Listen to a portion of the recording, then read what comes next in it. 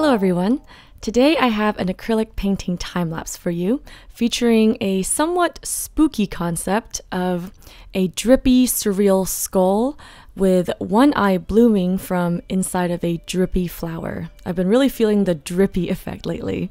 Since Halloween is just around the corner, I was inspired to paint something a little bit darker in theme, but I also wanted to keep the colors bright and cheerful as sort of an interesting element of contrast between a darker, maybe more gory theme, but having pleasant and happy colors. I just thought it would be a really interesting pair. Oh, also, I uploaded an in-depth 30-minute tutorial video to my Patreon page. It walks you through each step of how I created this piece using only 4 colors, including footage of the beginning preparation process, all available only on my Patreon. And there's also a layer-by-layer process photo collage labeled with information about each layer's drying time. You can find these and hundreds of hours of exclusive Patreon tutorials at patreon.com/happydartist. Okay, back to the painting. I honestly can't even remember the last time I painted using acrylic on canvas. It was probably over 6 years ago, if I have to guess. And this piece definitely reminded me of why I stayed away from this combination for so long. I'm not intending on criticizing acrylics or artists who work with acrylics in any way.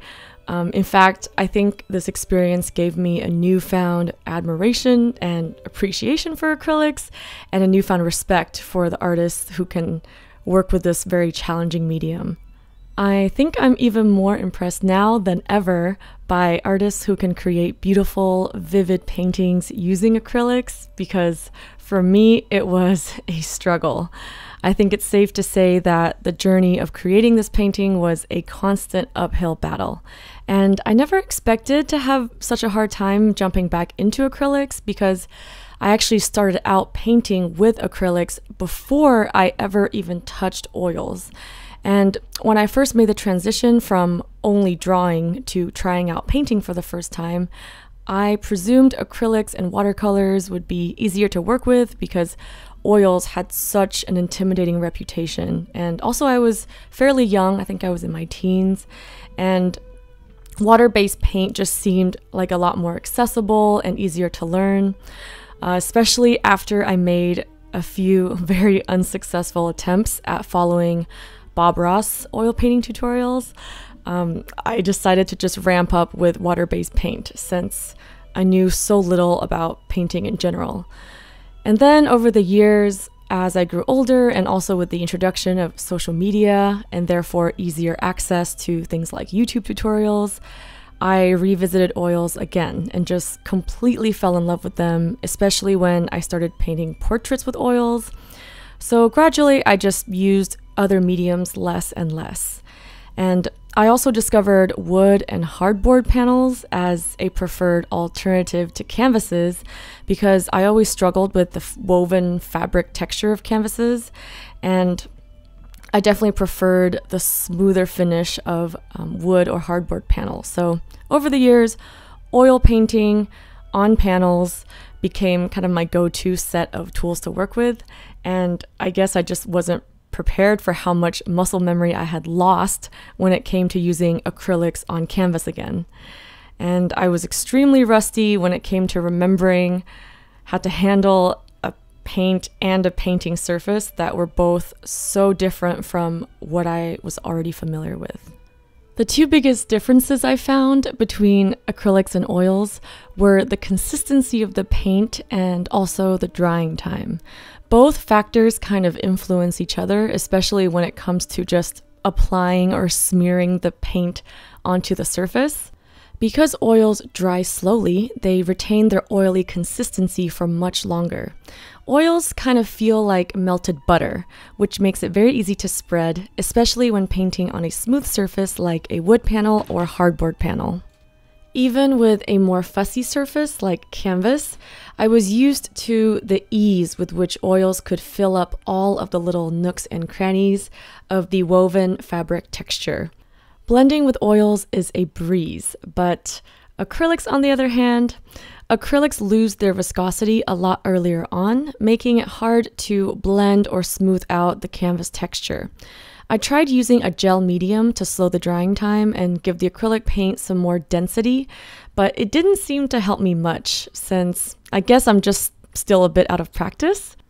The thing that frustrated me the most was not being able to blend smoothly. And the second I laid down a dark color over a lighter area, I would see little gaps in the coverage where the color underneath would show up in little specks because the paint would only touch certain parts of the fabric texture and would not fill up the other parts. So I couldn't just press and spread the paint onto the canvas like I did with oils because the paint would become too dry to work with. And I felt like normal blending techniques that were fairly straightforward with oils ended up taking me exponentially more time to render with acrylics. This could also be attributed to my own rigid impulse to have everything blended perfectly smoothly, which I admit at times is more of a burden than a blessing. I've been trying to learn to be more flexible and adaptable with my work and not always invest so much time into perfecting little details that no one will even notice.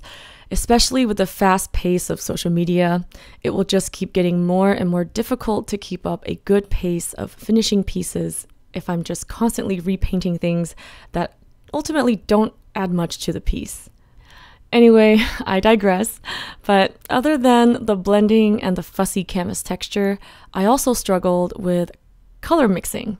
Normally with oils, I could use the same palette of paint for a few days due to their slow drying nature. I usually would pre-mix the skin tones and some other major colors and then just reuse them for as long as I need. But with acrylics, I found myself having to remix colors pretty much every few minutes due to the extremely fast drying time. This was super frustrating since I forced myself to use a limited palette of 4 colors, so I pretty much had to hand mix every single color I needed and rarely got to just take a shortcut with using paint straight out of the tube. However, the extra time devoted to color mixing was somewhat mitigated by the fast drying layers. I could get a lot more done per sitting because each layer would dry after, I would say at most an hour, and I got to finish this painting in only a couple of sittings.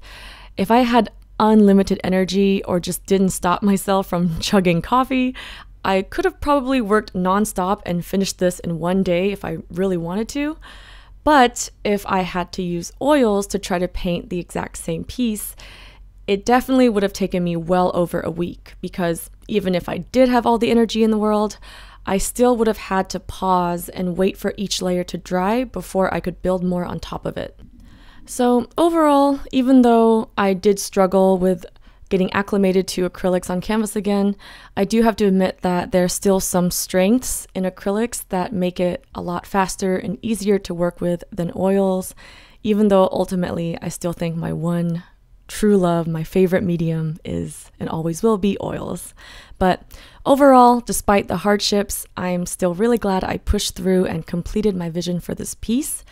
I felt like I took a long, roundabout way to get to the end of this acrylic painting journey, but I learned so much on the way. And I know I sound like a broken record because I say this all the time, but the struggles and mistakes really do strengthen us as artists in the long run. And once we can identify the areas that truly test and challenge us, the process of overcoming these hurdles can be truly rewarding.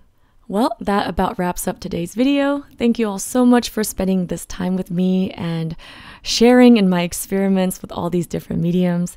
If you're interested in adopting this spooky, fun, Halloween-themed piece, I do have the original and fine art prints available in my shop at happyd-artist.com.